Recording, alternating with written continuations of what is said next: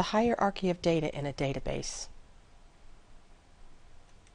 I'm going to show you the hierarchy of data in a database using Design View in Microsoft Access.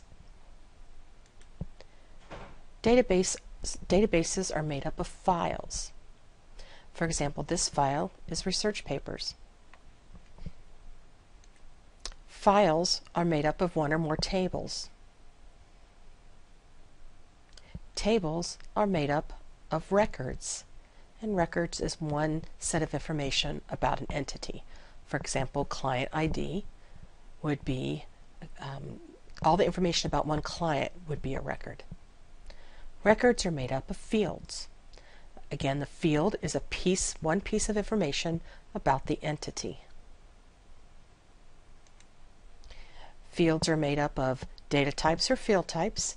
In this case, we have everything set up as text.